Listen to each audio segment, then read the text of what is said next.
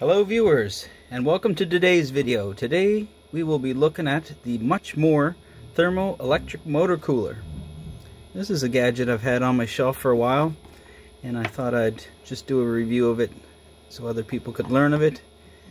It's something that's been discontinued, although much more does release these every once in a while. I just showed you the box. On the top it gives a little bit of instruction. It says a thermoelectric motor cooler is actually a heat pump which cools the temperature of RC motors using the Peltier Effect. When using 12 volt DC current is applied to the module, heat transfers from one side of the thermoelectric unit to the other. Cold sides attached to the heatsink.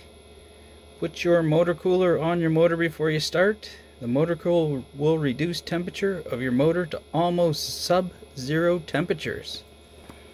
That's quite a bold statement to be made. Let's take a look at what we have. Now I bought mine used. As I say, much more does release these time to time. Let's put the box there so we can take a look at it. Now, instruction sheet. Basically how to use is you clamp it. I'll just show the clamp. So there's a heat sink with an intense fan wired to the 12 volt power supply. Now it says in here, the prototype of the motor cooler was tested by world champions Marc Rheinard and Chaidajsuriya at the 2005 TITC race in Thailand.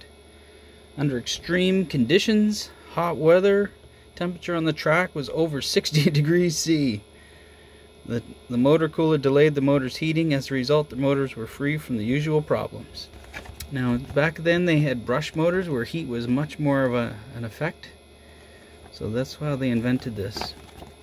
Other side of the instructions in, looks like Japanese. Okay. So it says, one thing that it said is that it was done by the Peltier Effect. And so I looked up what the Peltier Effect was, and it said that it was discovered by Jean-Charles Peltier.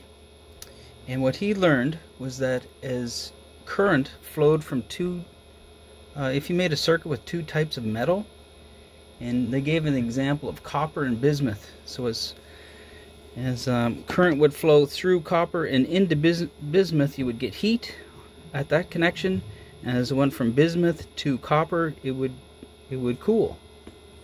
And they called this the Peltier Effect. So what we'll do is we'll actually try this out. I got my power supply off screen here. You can probably hear it going. Now it is going to be a bit noisy. Let's just use a heat gun, and let's just see what temperature the surface is now.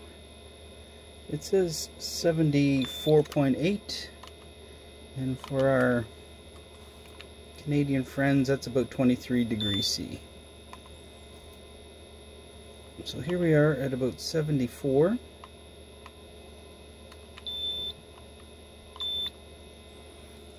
We'll plug it in here.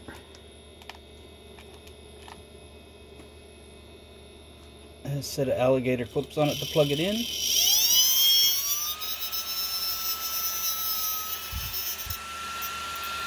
So as you can hear, very substantial fan on it. Let's just see if we had any changes right away. You see it's now down to 62 degrees. And we can also see that the heat sink on this side is 94 degrees in places, 95 degrees, 97 degrees. So this heat sink is getting zinging hot within seconds. We'll just try the temp on the inside. We're now down to about 52 degrees, 50 degrees internally.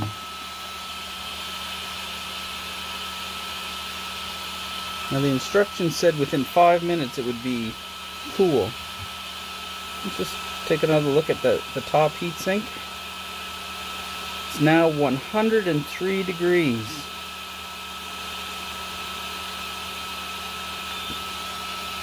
And let's just take a look inside. Now internally it's 43 degrees Fahrenheit.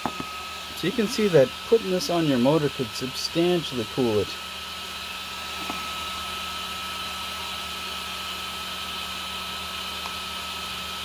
And for our Canadian friends, 43 degrees is 6 degrees Celsius. We're down to 4 degrees Celsius.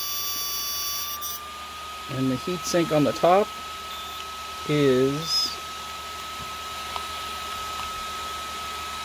102, 105 degrees Fahrenheit.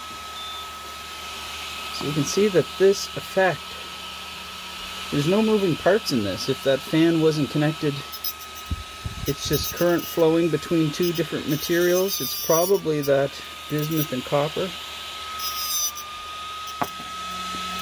It says caution hot, and it is right. Let's see if I can just kind of hold it still here. In a place where I can measure it.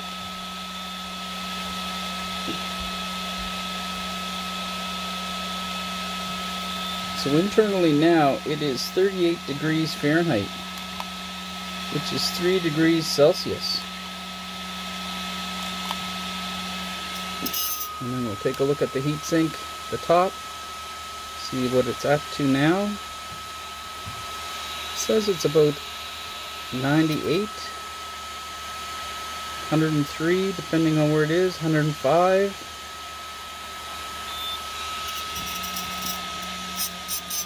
We'll just do one more measurement reading and then we'll call that a video. And just see what's going on the inside. So it's about 37 degrees, 36 degrees. So it's 1 or 2 degrees on the inside. You can see that there's some condensation forming. And on the other side, it's 100 degrees on that heatsink.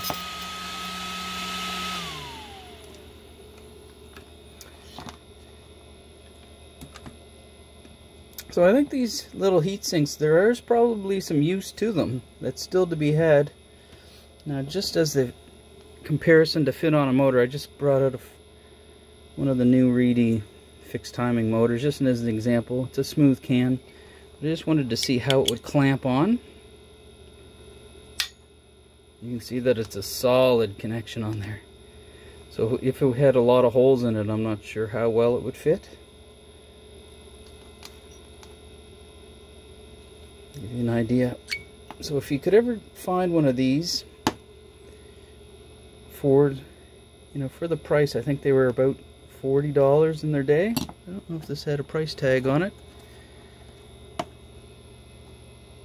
So there we go.